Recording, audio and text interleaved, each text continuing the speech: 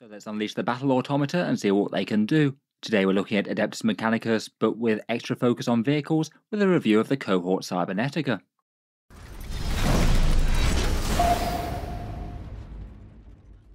Hello and welcome back to Auspex Tactics, where today we're talking Admech once more, and in this video I thought we'd focus on the Cohort Cybernetica, one of the new detachments of the new Adeptus Mechanicus Codex, and see what it can do for our Kastelan Robots and other vehicles in the armies of the Machine God. Let's talk through the detachment rule, stratagems and enhancements, then go over a few of the more relevant vehicle datasheets for it, and finish up with a few thoughts as to effectiveness in game. In the lore, this formation basically represents one of the oldest sub-branches of the Adeptus Mechanicus, dating all the way back to 30k and before. These are the branches of the cults of the Omnicide that are responsible for deploying the battle automata onto the field, semi-independent machine minds that are controlled with rigid protocols, and perhaps as close as they can be to independent robots in 40k without committing grave tech heresy. The Mechanicus definitely don't want the Men of Iron getting loose once more. In the 30k setting, there's many different variants of automata, but in 40k currently there's just the one with these Kastelan Robots. Hopefully at some point Games Workshop get round to releasing a few more. It would be cool for the Admech to have a little bit more variety. The primary rule for the detachment is that Elegoo Cybernetica models get access to the Doctrina Imperatives. Elegoo Cybernetica models are literally just the Cybernetica Datasmith and the Kastelan Robots, no other units within the Codex. Though the detachment itself is quite a lot more broad-reaching than just these guys. Basically it's trying to make itself the detachment that gives loads of support to Admech vehicles with a lot of stratagems and enhancements that can help them. I must admit it is a bit weird to just have a full detachment rule that only gives your main army special rule to one unit within that army. Though I guess at least in other detachments the Kastelan Robots aren't actually costed to have it, I guess. And in the new Codex they did get a bit stronger with a few datasheet improvements, though we still have to wait to see their points values. As for what the Doctrina Imperatives offer them though, you're basically getting either the Heavy or the Assault keyword depending on whether you're picking the Conqueror or Protector one, and you also get the secondary benefit of the AP stuff that you get, make ranged attacks at enemies in their deployment zone, and you get an extra pip of AP against them. If the enemy shoots you when you're in your deployment zone, then you worsen the AP of their attacks, and I guess that is pretty relevant with big 2+ save threats like this. I'd say for the most part for the Kastelan Robots, you're probably going to want to give them the Assault keyword via the Conqueror one. That means they can stride forward and get those melee fists into combat as fast as possible, and still keep up a lot of fire with the Phosphor Blasters or Incendine Combustor. I'd say that probably the only time that you'd actually want to go into the Protector Doctrina for the Kastelan Robots alone would be if the enemy gets turn 1, and it is going to make the difference between them saving on a higher saving throw. If the enemy is firing a bunch of AP1 or AP2 stuff into your deployment zone, that could be a massive deal with their 2+ saves and worsening their AP by 1. I feel like just with the detachment rule, it is making you really want to play heavy with these guys, and you could take literally 12 of these in an army if you wanted to. So I guess that would be 1200 points worth of Kastelan Robots in a 2k list at time of recording, plus maybe some other vehicles for the other synergies. It is a bit of a shame for getting literally nothing for other vehicles in the army though, at least no other passive benefits. Moving on to stratagems, and the formation has 6 of them. Interestingly enough, these ones are very heavily themed, whereas most armies might have stratagems that work in different phases or in your opponent's turn. Literally all of these are buffs that apply in your own command phase, and they all can only target either vehicle units or Elegoo Cybernetica, though I guess it's kind of redundant as Elegoo Cybernetica units are vehicle units for a lot of them. I guess it's trying to theme with programming your army to act in a certain way before it goes out to fight the enemy, though it does mean that you don't really get many reactive tricks or other special moves that you can pull. A lot of it's just about adding in raw power of one sort or another. For 1 CP there's Auto Divinatory Targeting, a battle tactic one. This one you nominate a robot or vehicle for and 1 objective marker, and then that unit can only shoot things on that objective. The unit's ballistic skill becomes a 3+, and that means that it can stack with the heavy keywords to have your unit hitting on a 2+ if it makes sense. On top of that, the attacks also get to ignore cover. I guess for that one you want to try and use it on the biggest, scariest vehicle unit that's going to have the most impact, and I guess ideally have it against a unit that's going to get cover otherwise to actually make that bit relevant. And I guess if it does amount to hitting on a 3+ or a 2+ and then getting extra AP, you might genuinely improve the damage enough that it's worth it enough. I guess for this it's probably either going to be Kastelan Robots, the Iron Striders with las cannons, or perhaps a Skorpius Disintegrator. Seems like an okay use of 1 CP. Feels like it might just always be something that's just plugged in for a little bit of extra damage though, maybe not truly game changing. For 1 CP, perhaps one of my favourite ones is Motive Imperative. This one is another command phase one, as they all are. One vehicle unit adds +3 to the move and +1 to advance and charge. Really quite a big overall boost in threat range there. It's very nice for Dragoons as they can move, advance and charge just at base with their Taser Lance loadout, and that means they could get some pretty ridiculous charges off there, but pretty nice for the Kastelan Robots as well. If you do want to try and threaten the charge on something that otherwise would be a very long distance away, then the difference between them just being able to do a bit of shooting and then falling short with all those big punchy Kastelan fists, or being able to get into combat with the thing, could be quite a big one. Feels like definitely one to consider as you're closing in. For 1 CP, there's Machine Spirit Resurgent. This one's a command phase 1 for a Elegoo Cybernetica or a vehicle unit that's below starting strength. If you're below starting strength, then you get to reroll the hit rolls, and if you're below half strength, then you get to reroll wound rolls as well. Again, I describe this one as a bit of a middling damage buff. I feel like you might get most out of it for, say, a unit of Kastelans that's going to fire off a whole bunch of Phosphor Blasters and then also make a charge after that. Or perhaps seems particularly nice if you have a Skorpius Disintegrator that gets into the spot where it's below half health but not actually quite destroyed, getting 4 rerolls to hit and wound with all the Ferromite Cannon and the Disintegrator missiles does seem rather good. I feel like it's maybe kind of similar value to the Auto Divinatory one, 2 different options for just turning on extra damage in different situations. Next up for 1 CP, there's Machine Superiority, as always in the command phase, and you nominate 1 vehicle or Legio Cybernetica unit. That unit can fall back and shoot, and you get to ignore modifiers to characteristics aside from saving throws this turn. Access to fall back and shoot can be really quite disruptive for the enemy. It means they can't rely on making you have hard choices with your vehicles, and if there's something that just doesn't make sense to remain in combat with because you want the rest of your army to shoot it, or you don't want it to risk killing you in the fight phase, then this one's always an option. The ignoring modifiers thing could be good in its own right. Maybe if you had an enemy unit that had, say, stealth and a -1 to wound going on, then that could lead to some serious extra damage boost in the right circumstance as well. For 1 CP, there's Transcendent Cogitation. This one's a command phase 1, and it affects a Legio Cybernetica or vehicle unit. That unit can gain access to both the Conqueror and Protector Doctrina rather than just one of them, and I guess that one would usually be best used to just make sure that your units can get the other one aside from the one that you've selected at base. Say for example, if you had a lone Skorpius Disintegrator sat in your deployment zone, and you activated the Conqueror Doctrina for the rest of your army, that one could also give it the Protector one, so it would have the AP debuff against enemy shooting and +1 to hit via heavy. I guess alternatively, if you went second and you decided to go Protector to worsen enemy AP, then it means that you could still have one unit that gets to advance and shoot and get the extra AP in the enemy deployment zone. In general, I'd usually see it as just getting the extra Doctrina. I guess it's not really all that often that you're going to be able to get the advantage of both parts of it. The heavy and the assault are mutually exclusive. I suppose you might be able to get all 3 of the other buffs though, potentially in the right situation, though it would be a bit niche. Finally, for 1 CP, we've got Benevolence of the Omnissiah. Again, it's declared in the command phase, which I think is kind of unhelpful for this one really. It's a 6+ feel no pain for your nominated unit, or 5+ feel no pain against mortal wounds. I feel like this one, more than any of them, might have been more helpful if you could just declare it when the enemy actually attacks your unit, so you know they're actually going to. You can't say declare this to reactively ward off a Thousand Suns Doombolt or something. And even the mortal wound bit of it is a bit more niche than it used to be, given that devastating wounds are no longer mortal wounds. In itself, I don't think the 6+ feel no pain is generally going to be all that worth it unless you're planning to lose a serious amount of vehicle wounds next turn. I guess maybe if you've got a big tanky 4-man unit of Kastelan Robots that you know is going to take the absolute entirety of the enemy firepower, then I guess it could just about have enough worth there perhaps. Again, certainly not unusable, it is going to add a little bit more to your defense, but for 1 CP I'd say that this one rarely is going to add up to much. Overall for the stratagems, I feel like basically all of them are usable enough and each give you small boosts. I feel like most of them are very unlikely to actually ever deliver you an enormous win compared with your opponent. It does seem to be a detachment that's just going to give you small gains in one way or another, and it's going to be a bit more boring and predictable maybe than some other detachments out there.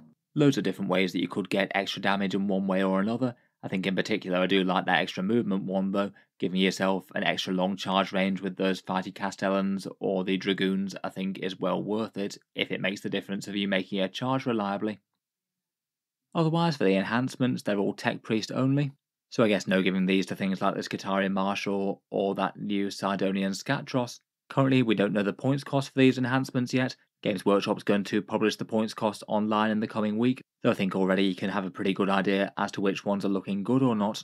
The one that looks like the single best one in my opinion is Necromechanic. This one basically cancels a failed save for one of your robots or vehicles within 12 inches. The damage characteristic is modified to 0, which can be kind of enormous if you had, say, a really big damage hit come through, maybe something like a flat damage 6 from a Necron heavy destroyer. Or I guess the dream would be to thwart something like a Tau railgun or a Guard Vanquisher cannon. Even if this one is one of the most expensive enhancements in 40k, it would still be worth it. Just theoretically, even if say you had a Kastelan Robots take a failed save against a las cannon, that'd be saving around about 4 or 5 wounds on average, and that roughly maths out to be 63 points worth of Kastelan Robots, so you've likely made your value back then and there, never mind if you manage to do that on more than one turn. Given that this army is going to be vehicle heavy, otherwise you wouldn't be bothering with it, this basically looks auto-include to have either in your firebase or advancing up the board. Otherwise, there's Emotionless Clarity. This one is an interesting one that allows you to auto-explode a vehicle or robot each turn within 12 inches. When the opponent destroys it, it automatically triggers its deadly demise. In general, I do quite like these auto-explode rules, but for this one, just to commit to it pre-game seems a little bit premature, and then you've got to hope that your Tech Priest is alive and the vehicle's in a good position when it goes down, otherwise you might just not want to. Kind of annoyingly as well, the things that usually want to get closest to the enemy are the Castellans and the Dragoons, and they only have a deadly demise of 1, so any gains from that are going to be kind of limited. I guess if that manages to splash around on a few different enemy units though, it could still be worth it if this is really cheap. Otherwise, I guess it could be nice enough for a unit that just jumped out of a Dune Rider perhaps, if you can get the transport into the enemy army and then hopefully have it die somewhere when they can attack it and it's going to affect multiple units. I guess that'd be D3 wounds all around. And I guess the same could go for some of the Archaeopters playing a bit more aggressively. It seems fun and could be a nice to have, though I feel like unless it costs a very cheap amount, it's not really worth bothering with. Otherwise, we've got Lord of Machines. This is a kind of disappointing once per turn debuff. You have to be fighting an enemy vehicle army, then the enemy player has to have chosen to put that unit within 12 inches of your character, and then that vehicle needs to have some meaningful firepower they want to use in the shooting phase. If the vehicle is within 12 inches of the bearer and visible to it, then when it shoots it needs to take a leadership test.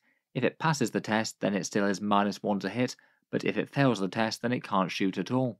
The debuff is usually just going to be mildly annoying, but occasionally it could be absolutely massive if, say, you prevented something like an Imperial Knight from shooting. This one's just really matchup dependent though, and really positioning dependent, and assuming your opponent isn't going to try and avoid it. Again, if it's absolutely ridiculously cheap, then it could be an okay one to maybe throw on a Cybernetica Datasmith with some Kastelan Robots moving forward, but other than that, again, it's not one of the ones that would attract me to the detachment. Finally, we've got one called Arc Negator or Negator. This one is a bit more of a nice simple one, and ranged weapons gain anti-vehicle 4+ for the bearer, though it doesn't do anything for their unit. It kind of feels like this one is wanting to try and be the Omni Sterilizer but for vehicles. Probably the two most interesting are either the Dominus's Volkite gun, which would usually do something like 2 to 4 mortal wounds due to devastating wounds on that one, or the Manipulus's Transonic Cannon, which would be a bit more reliably like 4 mortal wounds. If you've got one of those two running around in the army, then this seems absolutely reasonable to put on it, provided it's not super expensive. Again, it wouldn't really matter in every single game, but I guess their shooting's alright against infantry in the first place. Having them acting as an extra bit of anti-tank hidden in the lines could be fine as well, I guess. Overall, my take on the enhancements would be that Necromechanic is definitely worth including even if it costs loads. The rest are all situational even if they're cheap.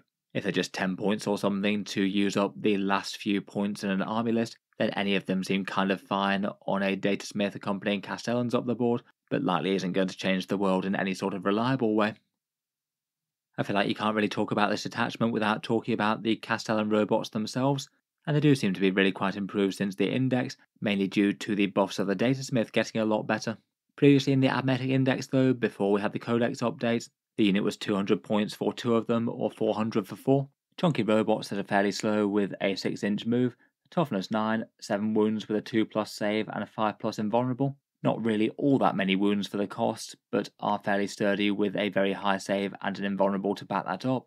On the defensive, they also do get that rather fun rule where they get saving throws of 6s to bounce back enemy firepower, and they take a mortal wound for each 6 that you roll, which can mean that certain small arms and things just aren't worth firing at them, as you're going to take more casualties than you deal damage to the Kastelans. For weaponry, I think I'd basically always want a Kastelan Fist, but besides that I think it's kind of flexible. The standard Kastelan Fist attack is 4 attacks hitting on a 4, strength 12, AP 2 and damage 3, so quite nice for squashing elite infantry and terminators in particular there. But beyond that you get quite a few options. In the other fist you can either make the melee twin linked, so 4 reroll wound rolls, which could be pretty big against heavy armour, though might be overkill against some, or you can trade it out for a Kastelan Phosphor Blaster.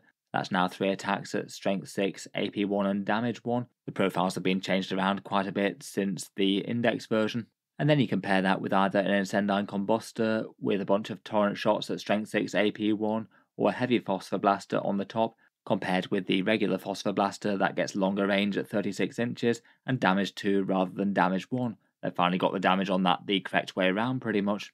I feel like in this formation you'd probably want some of these accompanied by the Datasmith, maybe to bear some of those enhancements, and get to advance them up the board while firing off their guns, getting them closer to melee, and maybe threatening surprisingly long charges on the enemy with that stratagem that gives you plus 3 inch to your move and plus 1 to your charge. In theory you average a 17 inch charge threat range with that.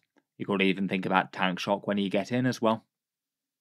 The Datasmith definitely got a very big upgrade coming into the Codex though. He was 35 points before, a fairly basic sort of tech priest profile with an Archaeotech pistol and a power fist. Not really going to be doing too much in his own right, but helps out the Kastelan Robots quite a lot. The big changes for him were that he can now start in the Aegis protocol, so that means that the Kastelan Robots get toughness 10. Quite a nice boost that against certain attack types, they wouldn't have got that before. And then when you're changing protocols now, you no longer have to roll against leadership and have a big chance of failing. Now he just does it automatically. He seems to have learned how to load those floppy disks in now. Besides the extra toughness, which I guess you want to trade out of when you're going on the aggressive, you either get to choose with an extra 2 attacks in combat, which does make them fairly fearsome at 6 attacks each, or an extra 2 attacks at range. Again, that would be quite a lot of volume fire I guess. Each Phosphor Blaster would be getting 5 shots, and the Incendine Combustor will be d6 plus 2, which is rather fun. I feel like with the upgrades to that, that's probably tipped the balance into normally wanting to include him rather than not right now. Otherwise though, basically any other of the vehicles are going to be really relevant in this detachment, just as focuses for all those stratagems. The Skorpius is the biggest, most threatening and most expensive, so that one maybe feels like one of the most relevant. They were seen at least occasionally before in strong lists, with Ferromite cannons and disruptor missiles being able to put out some fairly good generalist shooting with damage d6, plus a few heavy stubbers to back it up. It's quite an efficient user of stratagems as you get the chance to farm command points when you use stratagems on it as well due to the data tether it has. Might just make it a bit more tempting for plugging in those damage boosts to it. The 4 reroll hits one does seem quite nice, and could be quite nice for the ballistic skill 3+ and ignores cover benefits that you have. At least in theory that should only cost 2/3 of a CP, so it might be just enough to make it efficient. Otherwise its core boost is for the Belos Energy Cannon getting your +1 to hit against infantry units, and the Ferromite +1 to hit against monsters and vehicles. Again, I suppose we'll have to wait and see the points cost before we know how efficient it is compared with the rest of the Codex, but again it feels like one to watch for this detachment. Otherwise here, I guess just about every other vehicle unit is worth mentioning. The Dragoons with Taser Lances could be potentially charging really quite a long way as they get to natively advance and charge. Plus 5 inches to their threat range overall seems well worth 1 CP. The Orange Dune Crawler maybe could be a particularly painful one to pass that save with the Necro Mechanic one, given that that has the 4+ invulnerable save.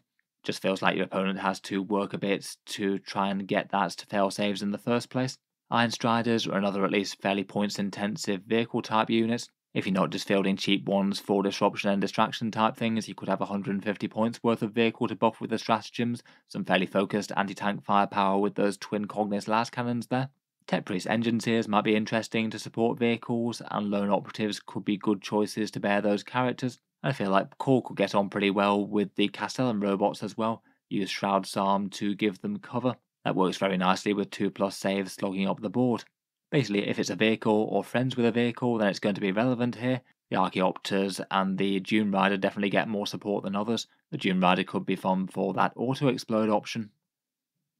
Overall, for the detachment itself though, I feel like it maybe isn't going to be one of the ones that's instantly loved by people. I feel like it's just very dependent on its units being strong enough just to overwhelm the enemy with their raw power of their datasheets. and it's a detachment that just adds to their raw power as opposed to really gives you any sort of enormous swings by doing gamey things in one way or another. The detachment raw is good for Kastelans, but pretty mediocre when it's considering that it's not going to be affecting around about half of your army. You probably do want to go at least fairly heavy on the Kastelans for this formation. The Stratagems, I feel like they all get into the area of being kind of okay, but are rarely ever going to punch above that. Lots of ways just to get a bit more damage, to make the army just harder hitting than it otherwise would be. If you're in a direct gunfight, I guess that will help you to win it, but whether or not that's enough, that's another question. In general, they're an okay support package for a vehicle army though. I feel like there's going to be so many situations where one of them is going to be really quite good, you just have to choose which one's going to have the most impact in your command phase. Otherwise, for the enhancements, I'd say that Necromechanic is good, seems auto-include, the rest otherwise are kind of fine, not going to change the world. Overall, despite what seems like a fairly muted initial reaction to this one, I feel like it is at least kind of interesting trying to make Admech work as a raw power vehicle type army, just to overwhelm the enemy with a whole load of firepower and chunky robots marching up to you. It's not usually been the way that they've typically wanted to play. Typically for raw power datasheets, people have usually been going for the Cataphron breachers with their arc rifles and things. So I think most people would have this as not really looking like one of the strongest attachments of the Codex. I guess we'll wait and see to see if anyone has some good success with it though, particularly as we don't know the points cost yet. If Kastelan Robots somehow managed to become the strongest unit in the Codex because they were ridiculously cheap, then I've got no doubt that people would take a second look at this. And the cheaper every other vehicle datasheet is, like the Iron Strider, Skorpius or Dragoons, then the better. Let me know what you make of this one though down in the comments below. Would you be tempted to put some big punchy robots on the board, run them up and start smacking people? And if so, then do you feel that this one is the best way to do it compared with the other detachments in the Codex? Look forward to hearing your thoughts down in the comments below, and I'll hopefully be trying to get the Admech Codex review done sometime in the next day or so. I might try and release a top 5 changes for the book after the Necron Codex comes out as a first port of call. Feel free to subscribe to Auspex Tactics or check back later if you'd like to see that. Finally, if you have been enjoying all the videos on the channel, I would just like to mention that Auspex Tactics does have a Patreon page as well, and you can find that linked in the video description if you'd like to help support and keep these videos coming.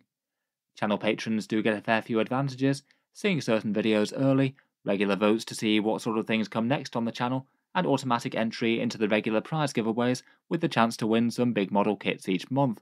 If any of that sounds good to you or you'd just like to help support, the link is down in the video description. In any case, a massive thank you for listening, and I'll hope to see you guys next time.